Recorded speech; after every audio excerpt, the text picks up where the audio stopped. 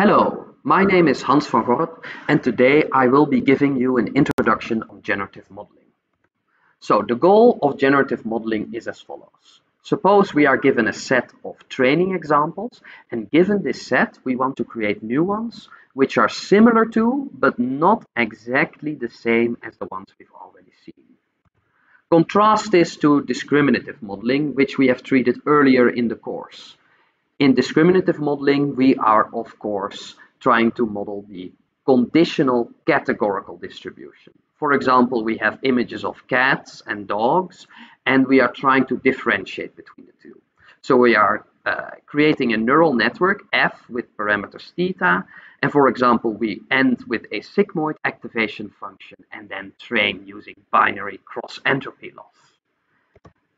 At generative modeling, however, we are trying to learn the data distribution itself, so the distribution of X.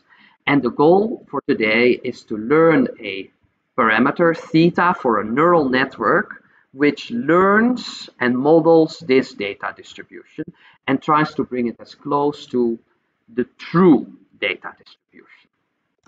So what can we do if we have access to this data distribution? Well, we can do all kinds of fancy things.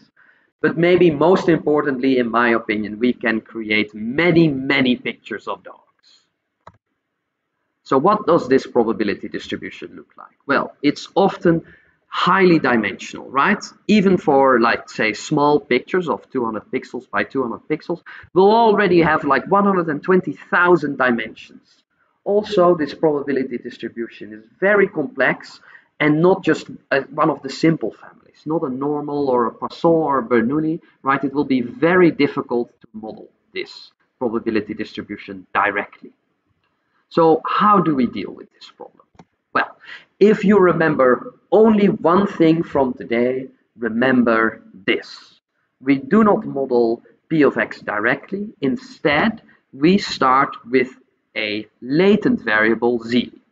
And we can supposedly, for example, choose for this Z a normal distribution with mean zero and unit variance. And then we will learn a transformation, a generative transformation, G of theta here, on this Z to create X. And now we can sample from Z, which is just a normal distribution, and your computer can easily sample from that, and then perform this function on Z to create X. So for example, we have 4 latent dimensions, and then we map through G, and ta-da, out comes a new picture of a dog. And today we should be discussing 3 flavors of G. We will be discussing gossip, frenemies, and sandcastles.